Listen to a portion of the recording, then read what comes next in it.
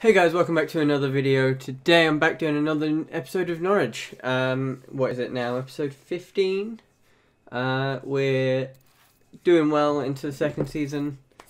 So yeah, hopefully you guys can check out my new Valencia video I did.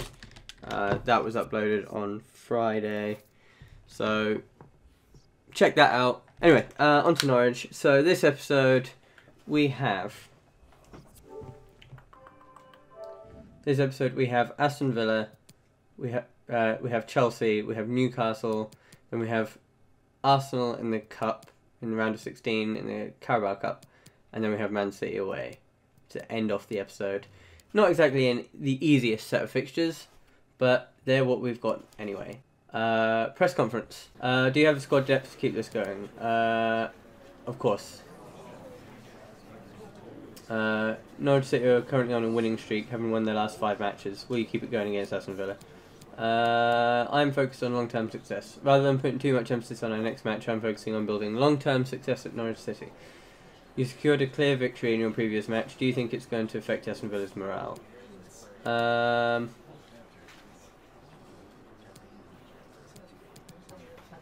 don't even know. Morale is a strategic aspect. We'll go with that. I said it before and I'll say it again. No, I didn't. Morale is a strategic aspect of managing a team in any sport. We'll go into... yeah.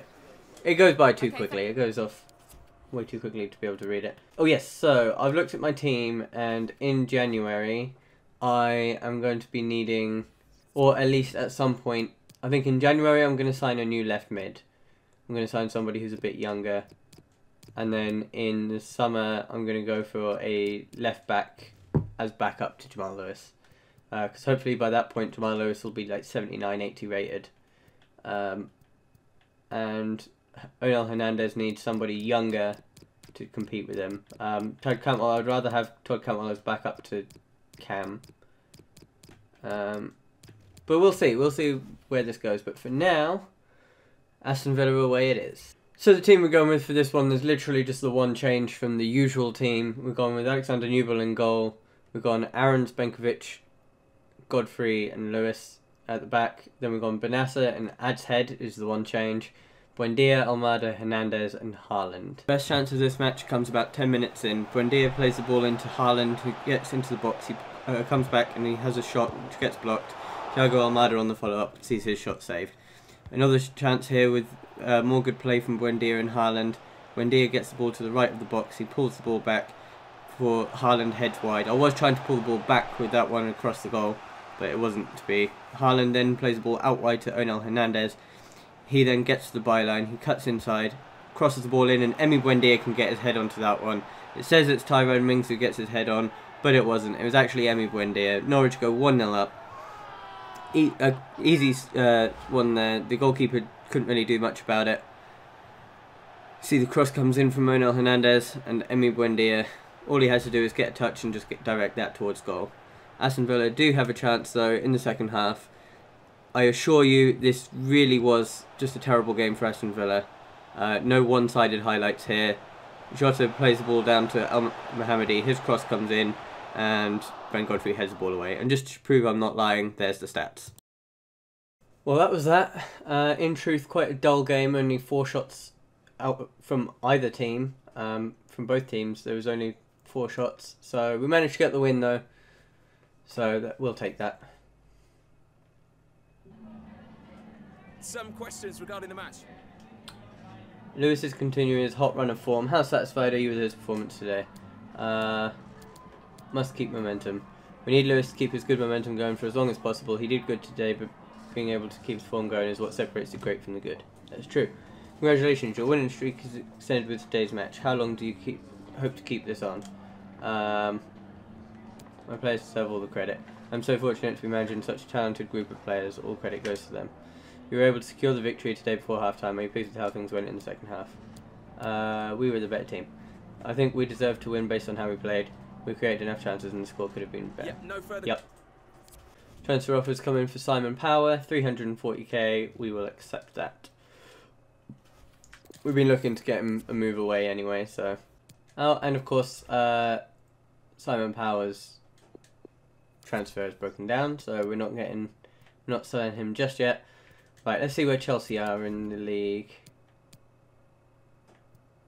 Am I going blind? No, Chelsea's 10th. 4 wins, 4 defeats. That's fine with me.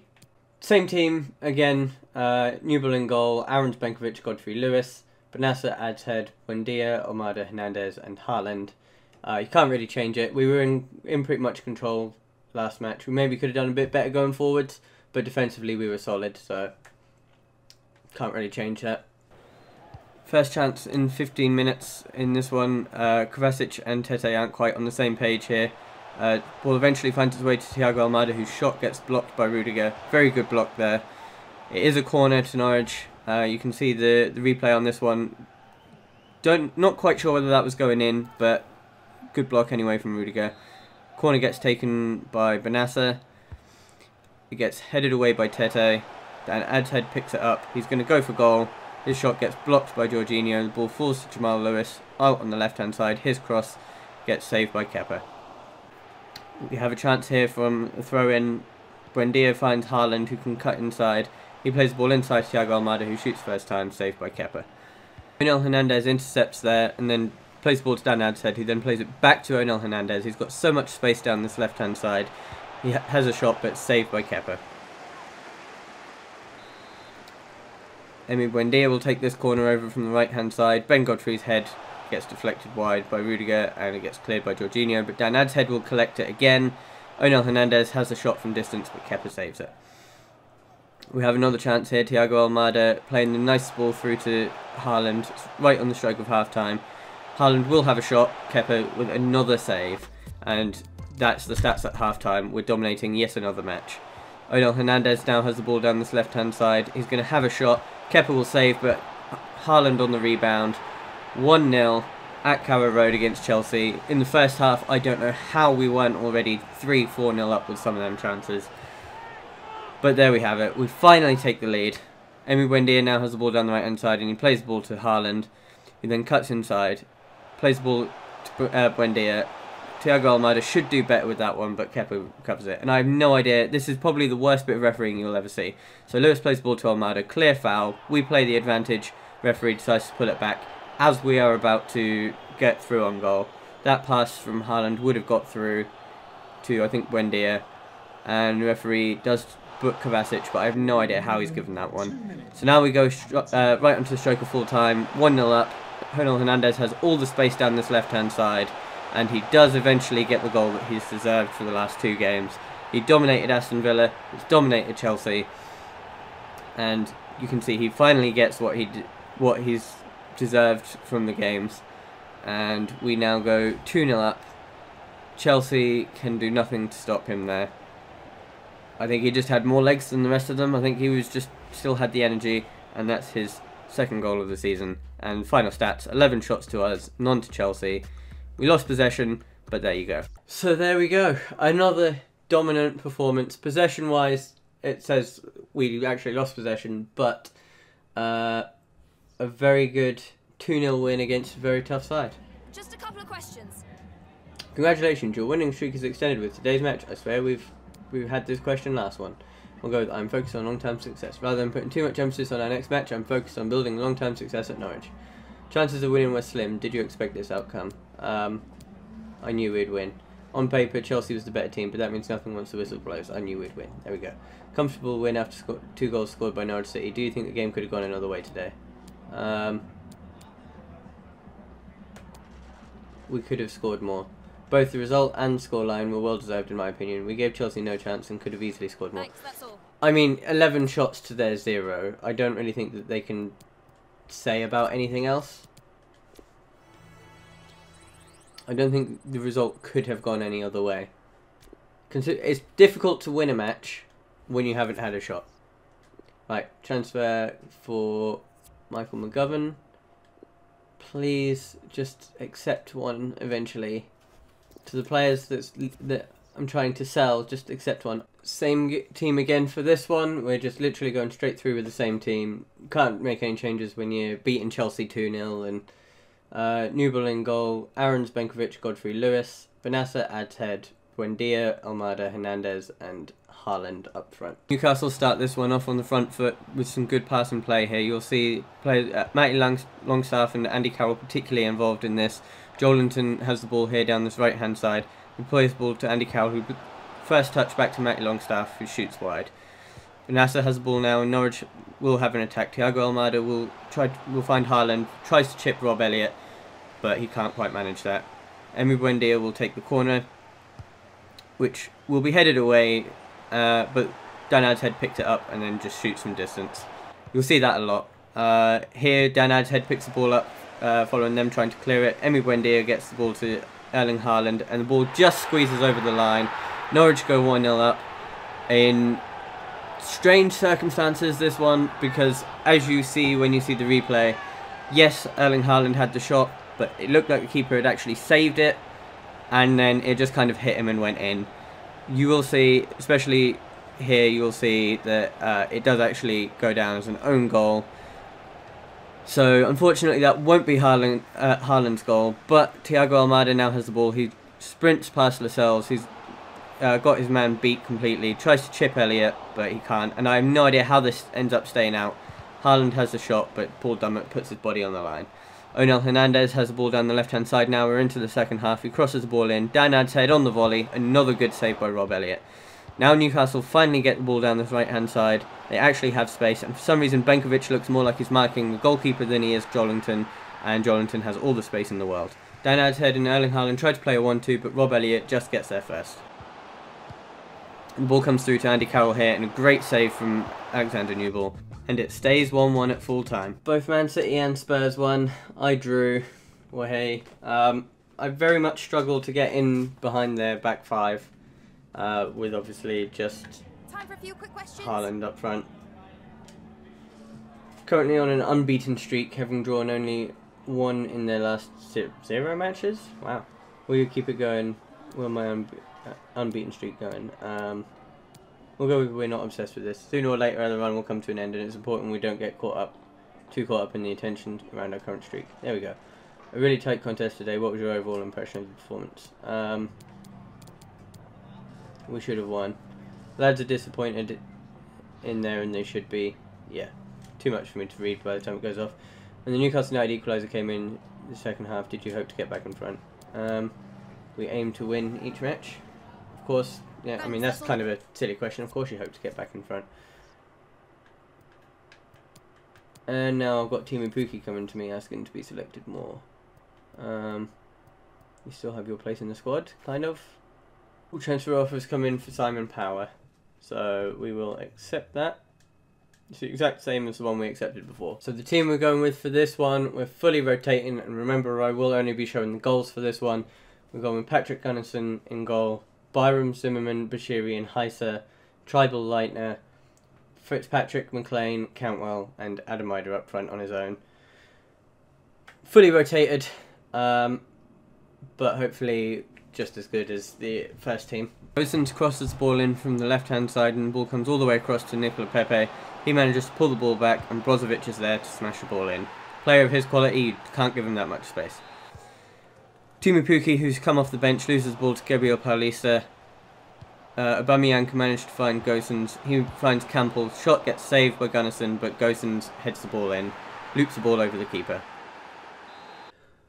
Well, that was a frustrating one, but I suppose that's what happens when you play your rotated side. At least we're still unbeaten in the league, or on an unbeaten run in the league. Have you got time for just a few questions? The side was thrashed by Arsenal. I didn't think we were thrashed.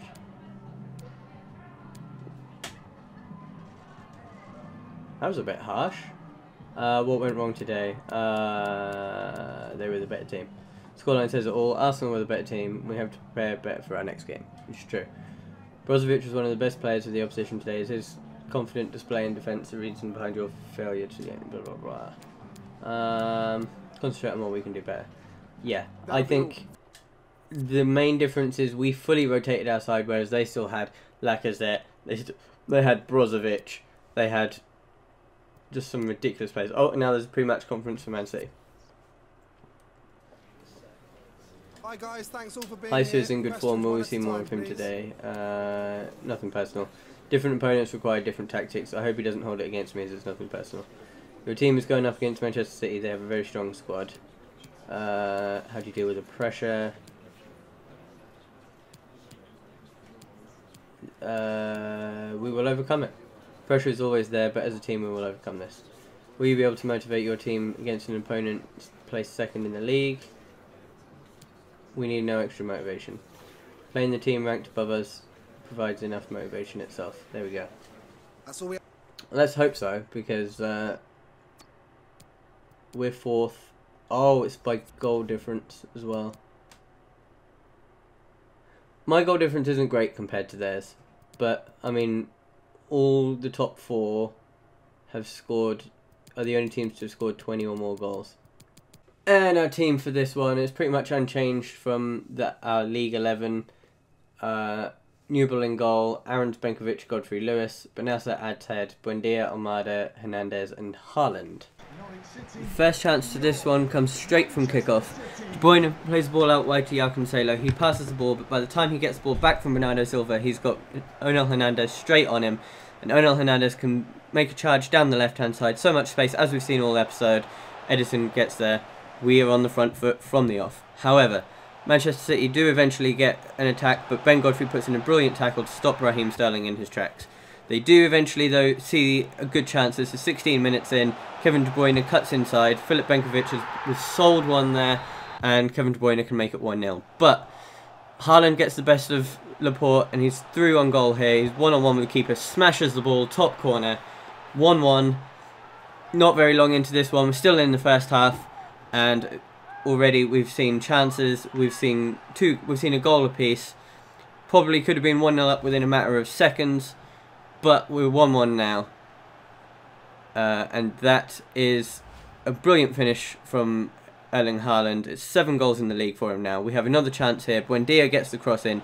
Onel Hernandez can't quite get there. They managed to get the ball away, just about. Benassa has a long shot. Ball falls to Danad's head, and like we've seen about 3 times this episode, he fires wide. Almada finds Hernandez. He has all the space in the world down this left-hand side again. He cuts inside. He has a shot. Good save from Edison. The corner will be played in by Buendia, and Benkovic heads, I was going to say just wide, but he heads it way wide with that one. Another chance down this right hand side here. Max Aarons plays the ball into Erling Haaland. Again, he gets the better of Aymeric Laporte. He's through here. He plays the ball back, and Thiago Almada sees his shot blocked by Cancelo. Edison catches it.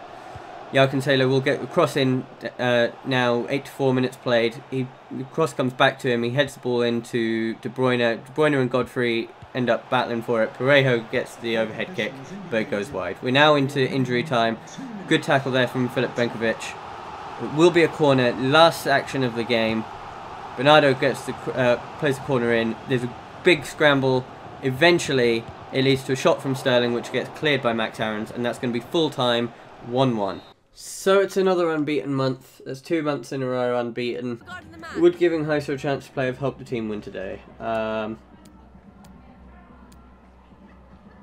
You can prove me wrong.